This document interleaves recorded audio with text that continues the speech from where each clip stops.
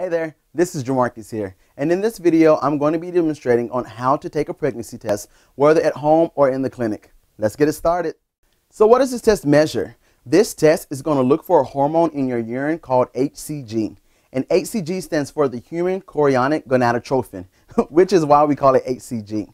This hormone is produced by the placenta. So if this hormone was detected in your urine, it's possibly saying that during your cycle, you release an egg, a sperm fertilized the egg, and then that egg traveled and planted itself in the uterus. And before you know it, you're growing a baby on the inside of you. Now with these tests, they will display differently depending on the brand. There are some tests that you can display the results electronically, and then there are other tests where you actually have to read it manually. And with that being said, if someone wants to take a pregnancy test, it is best to take the pregnancy test first thing in the morning, just because your urine is fully concentrated, it's highly concentrated with that HCG hormone. So what supplies would you need to take a pregnancy test? You would need a urine collection cup, the pregnancy test, a timer, or you can use your phone, and gloves. Whenever you do a pregnancy test, always look at the test itself, because here in this area is where we're going to drop the urine, and this particular test requires 3 drops of urine. And then over here, you will see a C and a T.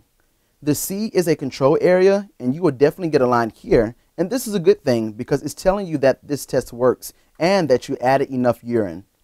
The T part is the test part, and if it's positive, you will have HCG in a urine, and that line will pop up here.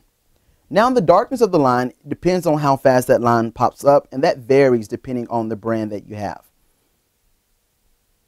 So now I want to show you how to do the test, and I'm going to show you a test that is positive and one that is negative.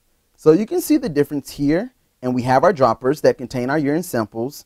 We use the droppers that came with the packaging to collect the urine.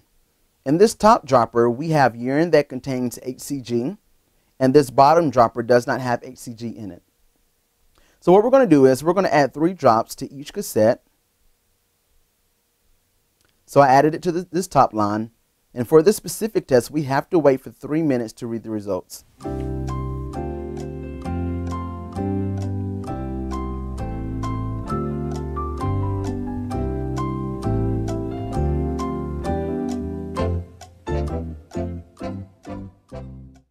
So it's been 3 minutes, and now we're going to interpret our results.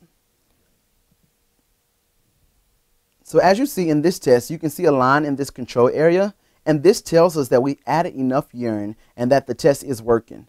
And in this test, on the top, you can see a line here in this area, and so now we can tell that this test is positive, and it tells us that it detected HCG in the urine. However, in the bottom of the test, it shows no line. So this test is negative, and this tells us that there's no HCG detected in the urine. And this is how you perform a pregnancy test, whether you're in the home or even in the clinic. Thanks for watching.